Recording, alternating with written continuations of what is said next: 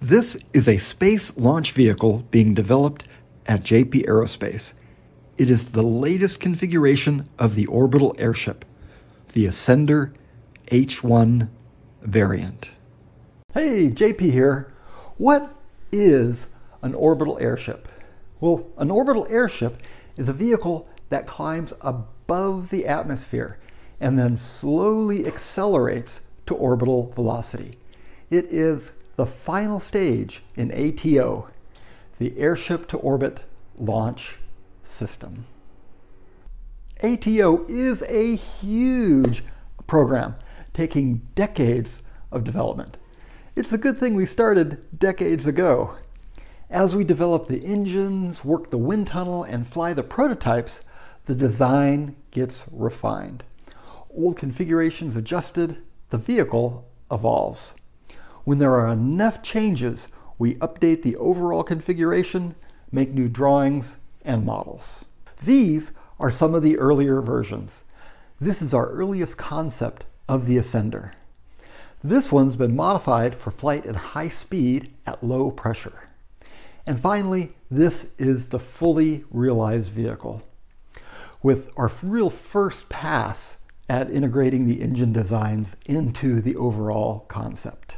In the last few years, we've made great progress on the ATO technology set, and it's time to upgrade the configuration once again. The Ascender H1 variant is an airship with an internal volume of 11 million cubic meters. The length along the wing is 1,828 meters. That's over a mile long. The airship has a fabric outer shell with plastic film inner lifting cells. Its internal structure consists of pressurized air beams. It's covered with thin film solar panels that generate 90 megawatts of power. The internal configuration is similar to that of our Ascender 9 research vehicle. The biggest update for the H1 is the airfoil cross-section of the wing.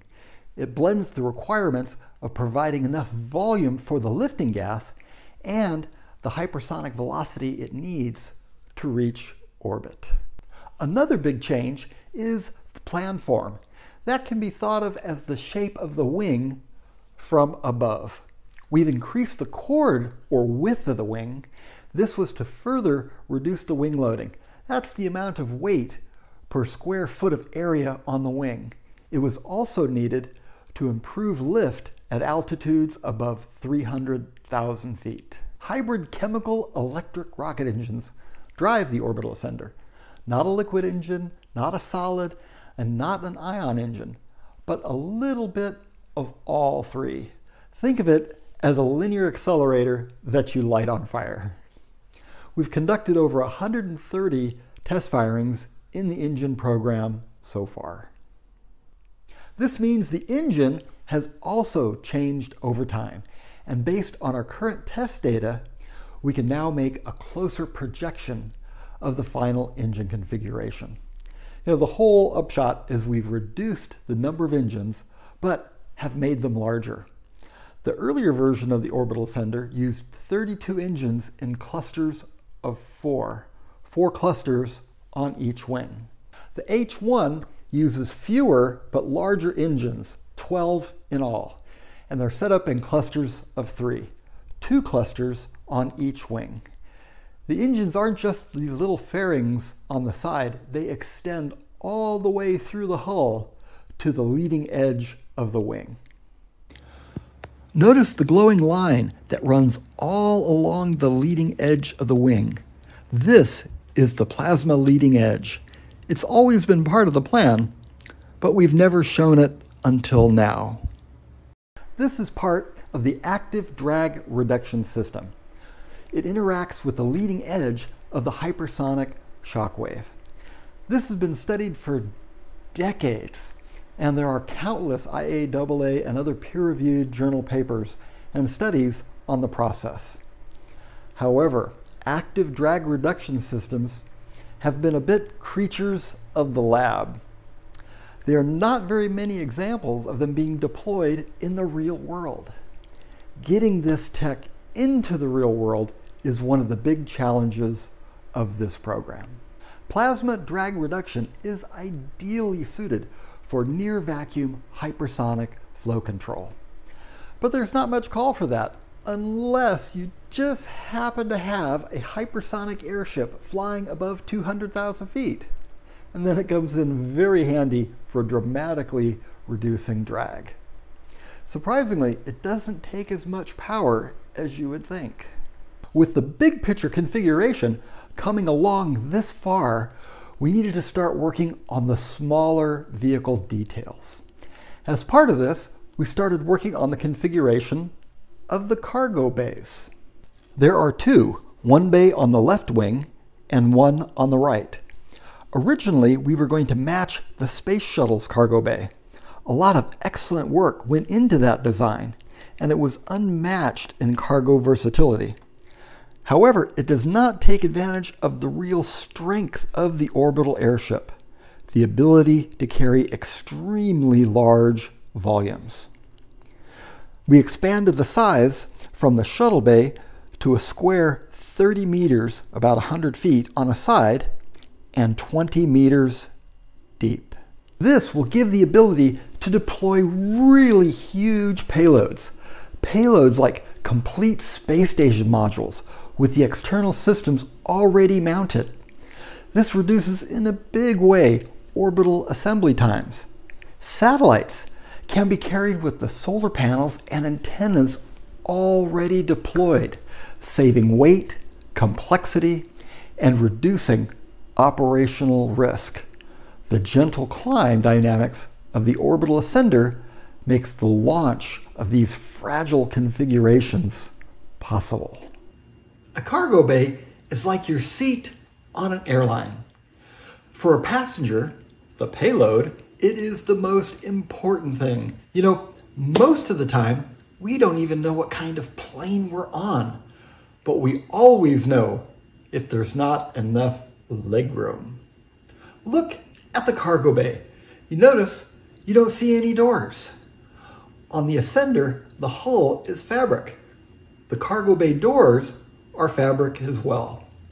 The doors roll away like a roll-up door on a warehouse. Being on top, the doors see less dynamic loading on ascent and re-entry. You know, I can't just work with files. It's just me, but I need to see things and hold things in the real world. This big old thing is a model that we made on a 3D printer of the H1. It's bigger than can be printed on the printer in one go, so it's made of 7 parts that we printed separately and glued together. It really gives you a feel for the airfoil. We'll add engine fairings, the solar panels, the cargo bay, and the crew transfer docking ports. And we'll probably even give it a coat of paint. This model shows the cross-section of the wing. Note, this is not the airfoil in the sense that the relative wind is actually coming down here at a really steep angle, making the functional airfoil quite a bit differently. But what this is a cross-section of the structure of the wing itself. You know, working out issues on the inflated cross-section like this is exactly what our current airship, the Ellipse, is all about. Next on the model front, we are building a 1-foot wide model of the cargo bay. This will let us start taking a look at the details of payload interaction.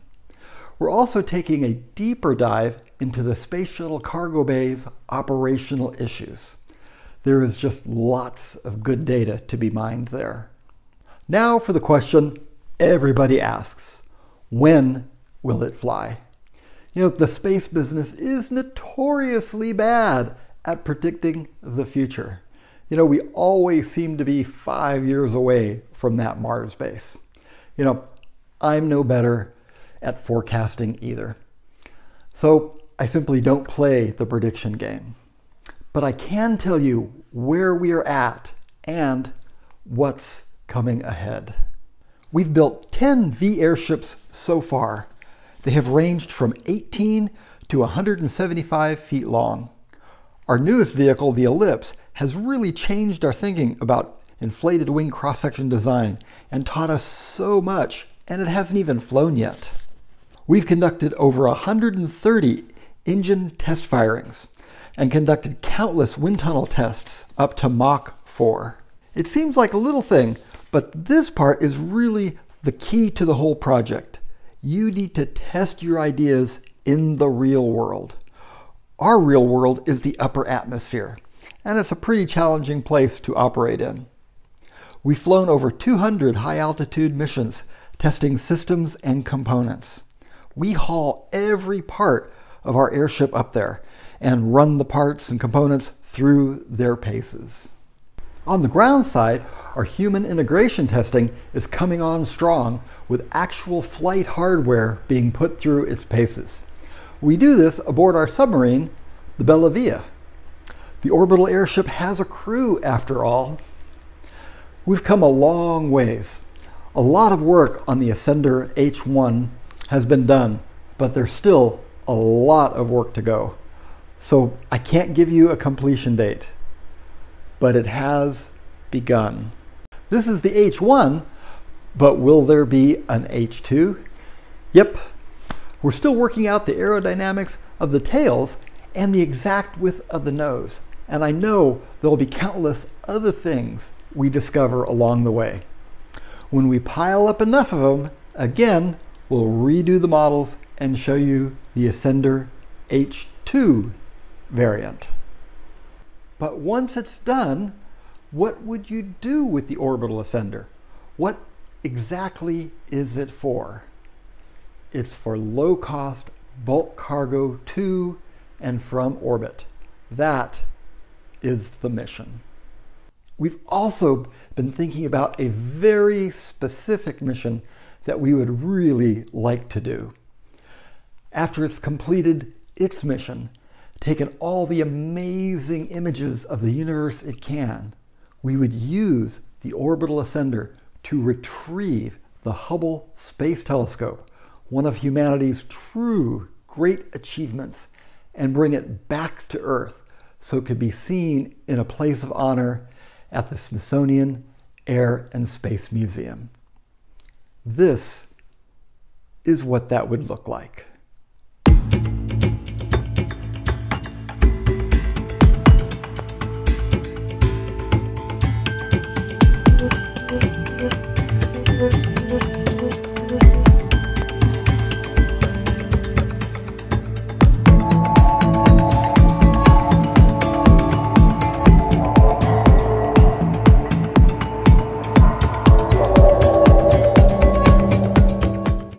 Be sure to subscribe so you can keep up with the latest.